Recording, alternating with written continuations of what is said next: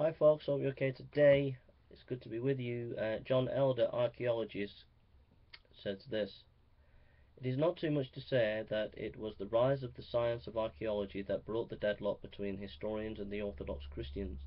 Little by little, one city after another, one civilization after another, one culture after another, whose memories were enshrined only in the Bible, were restored to their proper place in ancient history by the studies of archaeologists. The overall result is indisputable. Forgotten sittings have been found, and handiwork of vanished peoples has reappeared. Contemporary records of biblical events have been unearthed, and uniqueness of Bible revelation has been emphasized by contrast and comparison to the newly understood religions of ancient peoples. Nowhere has archaeological discovery refuted the Bible as history.